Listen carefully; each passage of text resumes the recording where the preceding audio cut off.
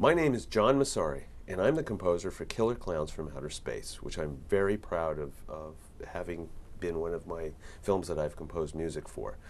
How I came to meet the Chiodo brothers, a good friend of mine in Washington, D.C., by the name of Eric Young, told me that his good friends were working on a movie that was unlike anything that was being made at the time.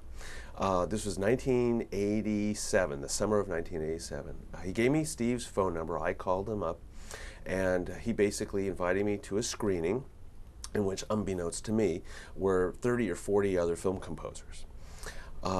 As I was watching the movie, I had turned over now the movie had no temp music, by the way. It was just clear, flat. We were just watching the movie on its own with minimal visual effects. And at one point I turned over to the person sitting next to me and I said, you know, since I was a kid, clowns have scared the you-know-what out of me. And the guy turned over to me and said, yeah, me too. And I found out that later on that person was Steve Chiodo. I was sitting next to the director. Anyways, we did a blind demo. Most of the composers, including myself, took a video back home, picked a scene that was important to them, and composed music to it. My scene that I composed music to, as the demo to get the movie, was the scene where the clowns were chasing the kids out of the spaceship, and all of a sudden they mold a balloon dog. They kind of sculpt it, and the dog comes to life, and they chase after it. And I just completely honed in on that. I said, "That's it. This is my picture. I know I got based on my inspiration for that particular scene. I got it." And I got the call a few days later. He says, "You got the job."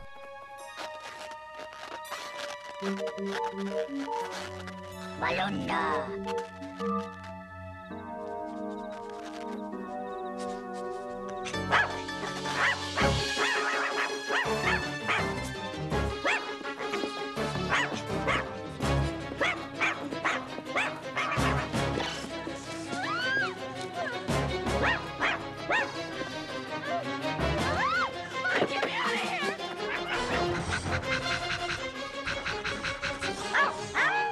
So then, after that, I met with all three Chiodo brothers, and we discussed the type of music they want. They said we want nothing that was done before. Everything's got to be almost done backwards.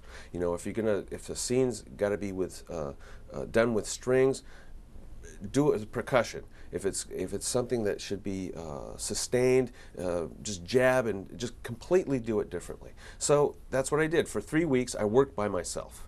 All three Chiodo brothers were very busy doing the important aspects of post-production of the film, and there would be times where I would be recording the score, where I would ask the guys to come in to see something, and they said, "John, we like the direction you're going to. Right now, you're the least of our problems. We can't even tell you what we're doing right now." And to this day, I kind of don't know what they were doing, but I'm sure it was very important. And I believe it's very important to acknowledge the fact that the scoring of the first cue of the score was done on Halloween.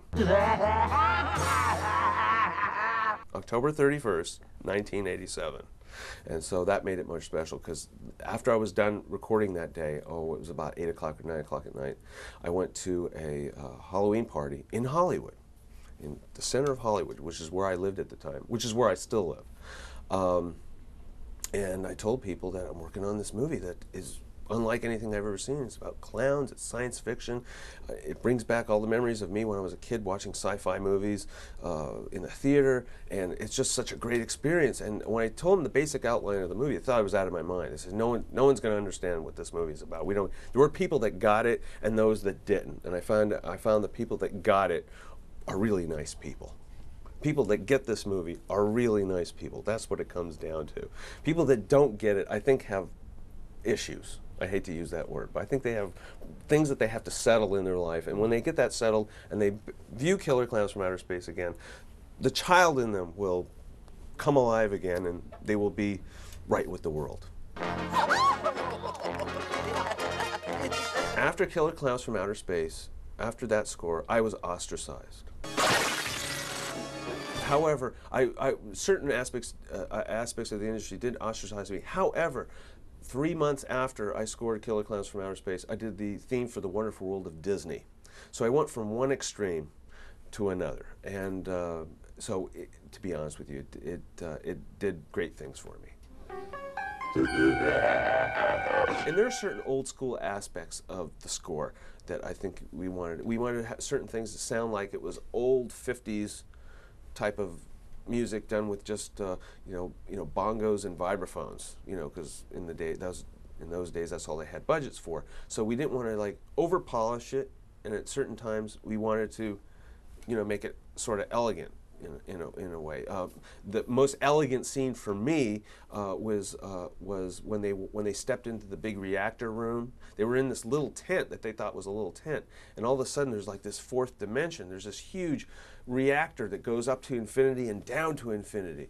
And I had written a piece of music a year before. After I went to, I was in Paris, I was in the Notre Dame Cathedral, and I sketched out this little tiny theme, which I used in that scene. I thought this would be great for someone that walks in a huge cavern or something like that, and that's what that was. That's where I used that particular theme.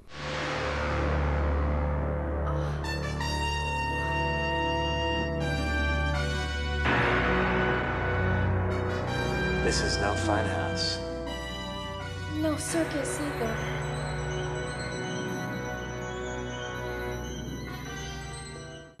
One scene in particular that Steve Chioda was concerned about was the Big Top Burger scene, where a clown is luring a young child out of the hamburger stand. And what was terrifying about that is that you had a child that was focusing only on the clown. The parents had no idea that the child was seeing this clown. We all, of course, know the clown is a terrifying monster. The music there had to be very specific. It had to be almost mesmerizing. So we introduced female voices. That came out of both the Kurzweil 250 and the Fairlight. What that did was give a false sense of security. It's more or less coming out of the child. There's that innocence that the child truly believes that there is no danger. Nothing bad will happen if I follow this clown. And so luckily we had relief because it was interrupted by Mom bringing the kid back to the table. So we didn't follow through with that, thankfully. But that was a very good call on Steve's point. He needed to have something that was mesmerizing and would draw us kind of like to a different plane, because we didn't want to be overbearing. We didn't want to give away that it was going to be terrifying, something terrible was going to happen. So a drawn-out female choir was the order of the day.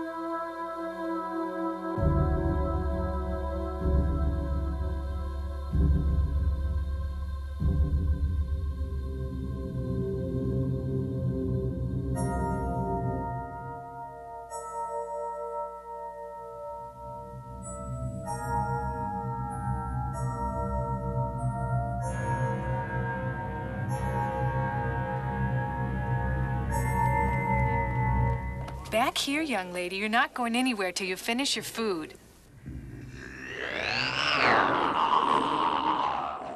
We used odd instrumentation and tried to treat certain things serious and certain things funny. I think the only thing we treated comically was the little puppet show, because that had to be deceiving. The kids had to think that it was a puppet show, and then it got, and there are certain old school aspects of the score that I think we wanted. We wanted to have certain things to sound like it was old 50s type of music done with just bongos and vibraphones. And I will tell you the equipment that we use. At the time, the really hot sampler was the Kurzweil 250. Can I plug that? I don't know if I can. It was the Kurzweil 250 and the Fairlight, which at the time had a whopping 400 megabytes of memory with 8 megs of RAM, which at the time was considered very fast, and a processor that was just over 100 megahertz. So that was considered hot rod in those days. So we got, from those samplers, we got the acoustic instruments, we got the strings, we got percussion, we got timpani. From everything else, I used a very common synthesizer that was used during the day. It was a Yamaha DX7, and I had like 12 of them. They were in modular form, though. That wasn't like a big keyboard. It was just a modular sort of thing. So for that for that spectrum, that's where all the weird popcorn sounds, squeaky sounds, that came from that.